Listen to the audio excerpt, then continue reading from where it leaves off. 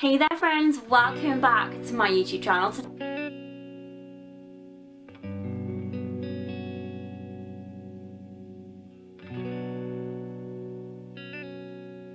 Hi everyone, welcome back to my YouTube channel. Today I've got a mini book haul for you guys. A couple of weeks ago I finished Tower of Dawn by Sarah J Maas, which is like nearly 650 pages, just over I think. And I'd been absolutely engrossed, absolutely loved it.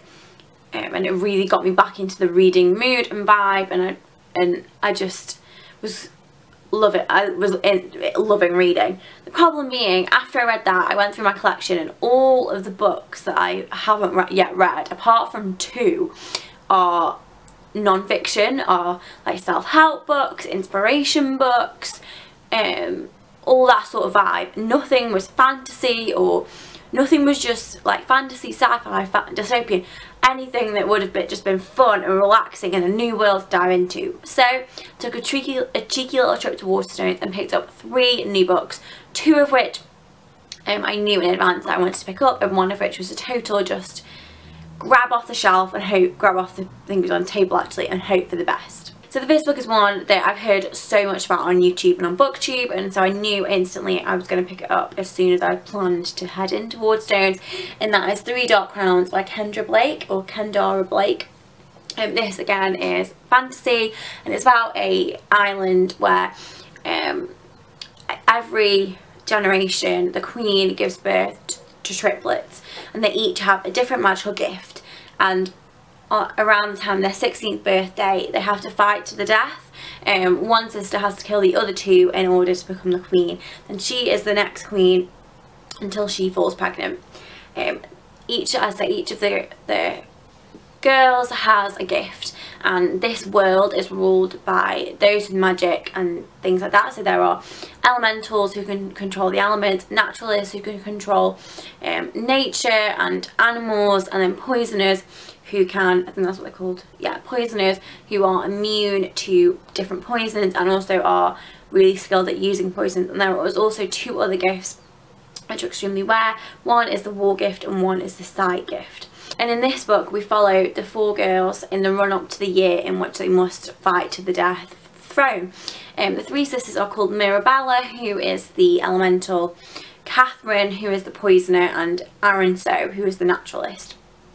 And going into this book you kind of assume that you're going to sort of take the side of one of them as soon as you start reading. But the more you get into it, the more it's either really great writing or really bad writing. But you kind of, as you go into it, you realise that this world is not what you think it's going to be. This is the only one that I've started, and about 240 pages through this as I'm filming this haul. And you have a lot of preconceptions and when you go into this book, because you assume one of them is going to be really, or 2 of them are going to be really evil, one of them is going to be really good, and you're going to root for that one. But actually that's totally not the case, and these queens are just totally not what you think and not what I expected at all. So I'm really excited to finish this. I may even finish this tonight actually, so a review of this might be coming up really soon. But as I say, this was one of the books that I knew I was going to pick up straight away. And the second book that I picked up, again I knew I was going to get, and this is the second in a duology, and it is Ardok Duet by V.E. Schwab. I think I've done a full video review of the first book, which is called This Savage Song, so I'll link that in the description box. I absolutely loved that book, really enjoyed it. It was so great. It's about a world in which monsters exist, and they form from the like dark or negative actions, like violent actions, and there are 3 different kinds of monsters, and we follow a girl called Kate, who is the daughter of one of the rulers of part of this city, who is sort of a gangster, and then we follow the son of the guy who is in charge of the other side, who are trying to give people freedom and like save them from the monsters. And he is called August, but August is actually a monster, and he is the 3rd type of monster, which is the most rare.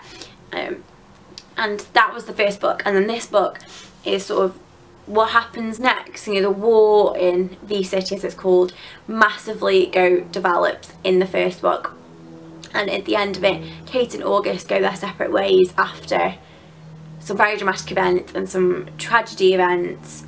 and this is the second book, and I'm so excited to pick it up. This was actually in a buy one get one half price deal, so that's where I picked the third book up, but I'm really excited to get this, really excited to see what happens next with Kate and August.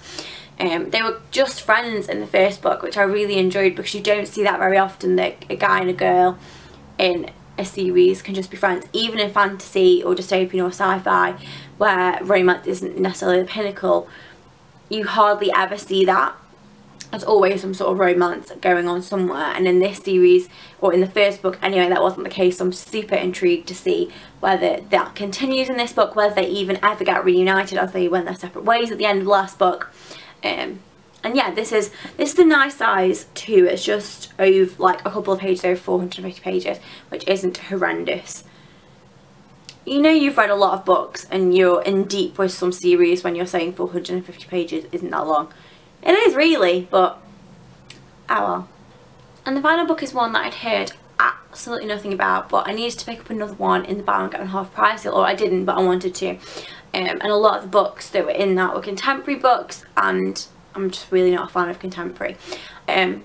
So I spotted this book. However, I think I thought it was something else. There's a lot of books with a similar title to this rolling around at the moment, so I think I might have thought it was one of those, but I read the premise and thought, you know what, it sounds cool, sounds a bit like some of the others I've read before, but I'll give it a go.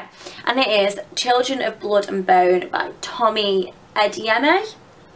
It's got, the cover is pretty dang stunning, if I do say so.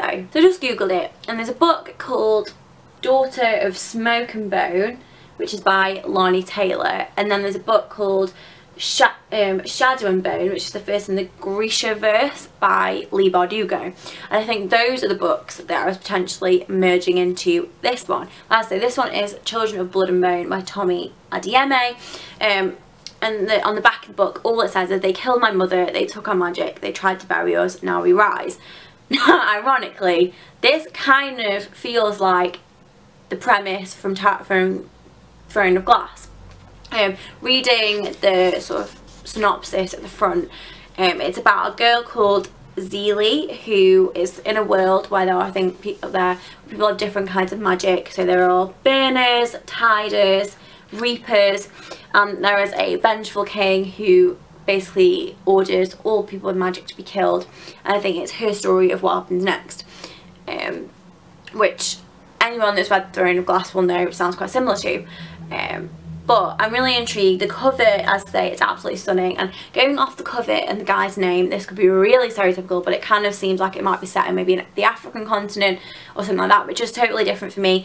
I love it when I read a book last year when I was at uni, which was set kind of in an Egyptian sort of Middle Eastern kind of world, and this potentially might be an African kind of world, which really excites me, as I love reading books where it's kind of set in a different culture than what I'm used to or what I know. Even if they are fantasy, I love it when they sort of have flavours of this world but take them in a different direction, and it's just really interesting. So this will be like the third book that I pick up from this. I probably will just literally make my way down the stack. But if you've read this and you've got any thoughts or you've heard anything about it, please let me know in the comments. As I say, it does sound really interesting. I love the look of the cover, but it does just sound very, very like Throne of Glass in a lot of ways. But we will see. I am going to do a full, I'm making myself do full video reviews of all of the books that I read this year. I read a book which is like a 100-page self-help book recently, which I'm not going to do a review of, but all like sort of proper hard books that are, you know, this sort of booky book, I'm going to be doing full video reviews of, so you will hear my thoughts about this eventually, hopefully quite soon. But yeah, I'm really intrigued by it actually. As I say, this is the one that I knew nothing about. The title grabbed my eye, but I think it's due to the fact that it sounds the title is in fact very, very similar sounding to those other ones. So the one by Leigh Bardugo and what's the other one called, Lani Taylor, are been very, very popular on BookTube. Loads of people have talked about them, so it was probably just the names were in the back of my mind. But I'm really interested to try this out. I love reading books and trying out new books that I know pretty much nothing about, because it's always really interesting going into them and just kind of feeling your way around it as you go along rather than having sort of preconceptions. So that's it. Those are the 3 books that I picked up in my mini Waterstones book haul. I hope you enjoyed this video. Let me know in the comments if you've read any of them, what your thoughts are, if you've got any recommendations for me based on these books. And a really big bee just hit my bedroom window. That was a little bit scary. Anyway, I hope you enjoyed this. As I say, remember to like and subscribe if you did, and I shall see you guys really soon. Have a great day. Bye.